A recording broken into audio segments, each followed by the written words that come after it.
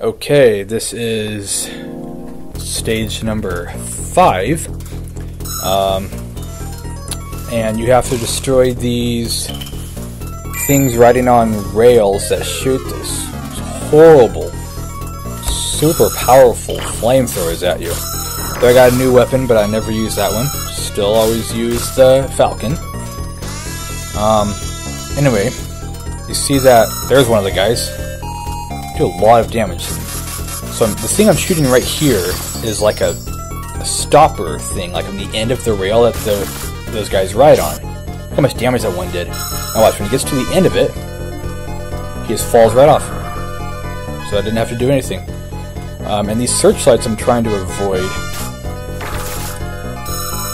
You can kill normal means too, but the searchlights, see, if you get in them, then they send out these guys that follow behind you, and no matter which way you turn, they stay behind you, so you have to use a seeking kind of a weapon to get them, or your gunship thing can get them. But they just keep on coming out the more you're in the light, although the light will charge your power, because it's considered solar, I guess. Maybe it's not solar power, maybe it's just light power. But anyway, 9 more to go. Here is a little healer thing that uses some of your power to restore your health. And just gotta make my way to find more of those guys. Here's another stopper thing that I can use. Oh, and my Falcon's destroyed it this time. Still got 8 of them. You see them below me on the radar. And this is like considered by some as the hardest level, because there's so many of the guys to get. There's the searchlights that you have to avoid, and the target enemies do so much damage to you, and they fire so much at you that if you are careless, they can kill you really fast. And there they ran into some of the rails missing on some of them. Here's another one to the left that I didn't see. And I don't know, oh, I bounced off that guy. I decided this one over here is probably the best one to get. I got it just in time.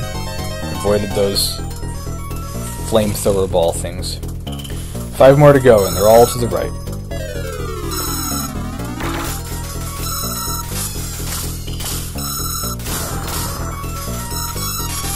Anyway, this is, if you're going to die on a level, this is the one that you'll most likely die on. This or the next one. I like how the searchlights can be blocked by the walls and everything, so you can avoid them. There I was trying to charge up some.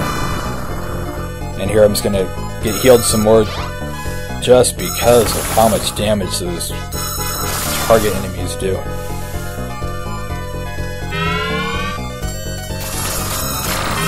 And there I'm getting hit by those magnet things. But it's a good way to charge up your power. It's really the only place on this level you can charge up your power very much. I'm gonna have to heal again pretty soon too at this rate, jeez. Oh, there's one of those guys down there, I forgot about him. And if you get down there, look how much damage he did. You gotta get trapped down there sometimes. If you don't like get out really fast and he's right there firing at you like he was. I don't have much power to heal from either, so I'm gonna stand in here and get some more power first. As long as the guys don't fire at me before I can kill them, then I'm good.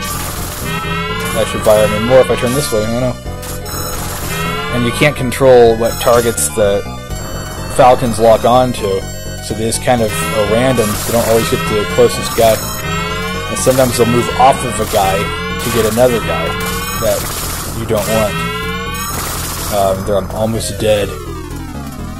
So hopefully I don't run into one of those target enemy guys. Where was that healing thing I saw? Oh, there it is. I got a magnet thing on my back. And this one's nice. I can stand here and fire at it, so it's a convenient spot. So killed off that guy. 2 more left. And the two at the end are like right next to each other. See right there on the map.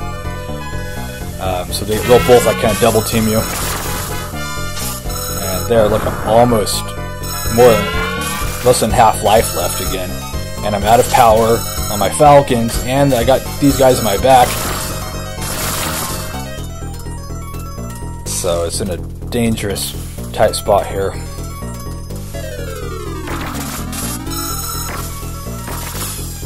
That wasn't enough. The Falcon didn't have enough power to kill him off. Gotta wait for it to charge a little bit. And, got him. Good, now I don't have to worry because I'm invincible. Let's get to the enemy. This guy just runs away from you the whole time. You can only hit the guy in the middle. Now, a lot of videos I saw, they used that special power that we got on the tower one. But seeing as that's the first time I've ever gotten that one, I don't want to use it. Maybe I'll use it to show it off sometime. But anyway, the way I've always beat this guy before was just with the flamethrower. I stopped using the flamethrower partway through the last guy just because I saw he was bouncing off and it didn't seem to do any damage, just wasting my power. But I got this guy almost dead now, so just a couple hits and there he goes. And he's escaping once again. And that's the end of part 3.